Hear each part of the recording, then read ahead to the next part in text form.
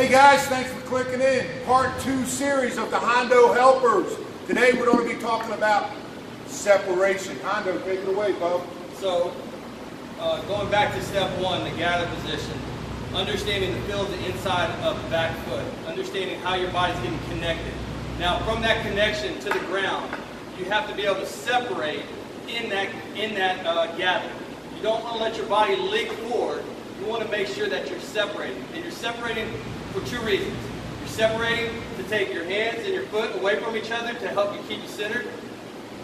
Alright? You don't want to leave that separation again. that gather. You want to stay in that gather as you're separating. Alright? So in that position, when you separate, see, now you're separating to get against the front side. So now you can see I'm inside my legs right here, okay? So remember, it's all from the ground. Everything's going to work from the ground. That separation is key how you do it. Now, if you're really turning in hard and heavy, your upper body's going to work a lot, right? So if your hands are soft and rhythmic and they go back soft and in, your bat's in a good power position with that angle right there. That's all you need. You don't really need to turn your shoulders in to get anything more from it. So when you're separating your body, let's try not to overdo the upper body.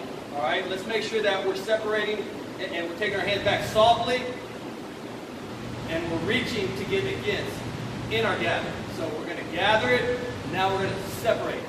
And what's the biggest flaw you see in separation, Hondo? What I see is a lot of shoulder turn. Show us, what's it look like? I see a lot of shoulder turn, Gotcha. right? And then what I see is a lot of leaking with the separation. So I see a lot of times the body going. So yeah, and we don't want to go forward because the whole object is to stay in our legs and get behind so we can go through the ball. When you go to separate, where do you want this front shoulder to be when you separate? Well, I want it to stay close. I want it to stay at that picture. I want you to feel like, I don't like to put the chin on the shoulder, but I like you to feel that your shoulder is close or square to the plate. And then on the front arm, on this front arm here, does this lock out? Yeah, and really, if you look back at a lot of really great hitters, there's some guys who lock out, there's some guys who stay flexed, but I believe in the flex because I believe if you lock out too early, then there's only so many pitches that you can get to.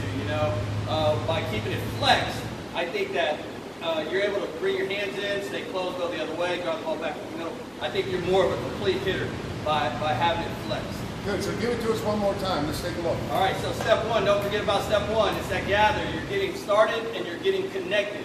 So you're getting connected to the ground. The roots are growing into the ground. Don't forget about those roots. Those roots got to grow into the ground. All right? So when you gather your body, make sure you gather there. Don't leave your gather to separate, which means don't go forward and start separating. You separate in your gather. So as soon as you feel your gather, it's time to separate. All right? You're separating your hands and your foot. That's what you're separating. You're separating those to get against your front side. Hondo, good stuff. If they want to get a little bit more outside of this video, how can they get a hold of you, Hondo? You can contact me by email, askcoachhondo@gmail.com. Guys, thanks for clicking in. Hey, we got 3 more parts. Keep tuned in for the next one. More good stuff like this.